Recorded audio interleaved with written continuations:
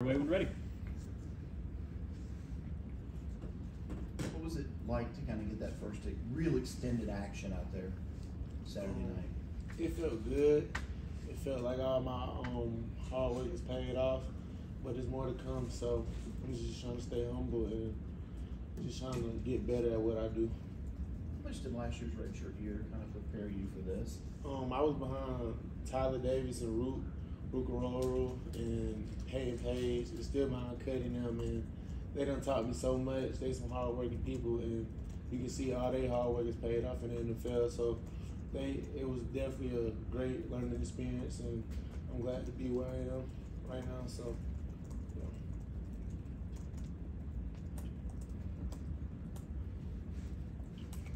Can you walk us through your first career sack and just how cool was it to have that experience at Memorial Stadium? It felt good. The atmosphere was great. It gave me a real glimpse of what I could be in life and stuff like that. So I hope there's more to come. It's gonna be more to come, and I just try to get better at my craft every day. How much does Nick Eason being your coach mean to you, and what does he demand out of you? Oh, he demands the best. He holds everybody accountable, treats everybody the same.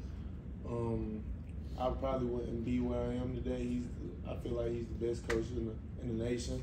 So I love that I'm under him, and he taught me how to be a man, taught me how to be a great player, teaching me the fundamentals and teaching me to stay humble and stuff like that. What was the biggest thing you had to, I guess, adjust to coming from? I know you're a redshirt freshman, but coming from high school to college and finally getting that real life, these real game experiences. I feel like the hardest thing was like in high school, like most likely you're like the best player on the team, so sometimes you just do whatever you want. But like in college, you gotta really take coaching and learn the fundamentals. Like when talent meets talent, you gotta have great technique, great fundamentals, and I feel like that was really in like learning the game plan, because we didn't have that many plays in high school. Just learning the game plan, studying film, that just was the hardest thing for me. But I'm doing better now. What are you more proud of? The fact that you got that first career sack, or the fact that you turned in an ACC honor roll selection last year? I'm really proud of. Well, I'm proud of the sack, of course. That was my first one, first of many. But I'm really proud of the win for real. How the team, I wouldn't have got that sack without my teammates, without everybody just doing their job. And just being like, if the DBs wasn't there, I wouldn't have got that. I wouldn't have got that sack. So, yeah, I'm just proud of my team. I've been asking everybody about the film session this week. To have that opportunity as a guy, getting some meaningful reps out there and starting to see your place kind of grow and develop, how different is that experience when you're watching film and you're learning, but you're learning from yourself, from your own example? It just feels good just being able to watch me in there. Last year I didn't get too many reps. I didn't play too much. Just seeing all the plays that my teammates were making just made me want to be there even more. So now that I'm taking all these snaps and stuff like that, I'm just living in the moment right now. I think there's an expectation that when there's a big win like this, it's kind of like a party session, but there are parts worth celebrating, but you guys also learned a lot from this on the other side as well. Can you just put a better idea of like what a film session is like mentality-wise, and sort of that mood in the room when you guys are going through a game? We're going through formations, we're going through their sets, their hand placement, just like what they're bad at, what they're good at, showing what you can do, what you can't do, just showing like the whole game plan was to keep them in the pocket.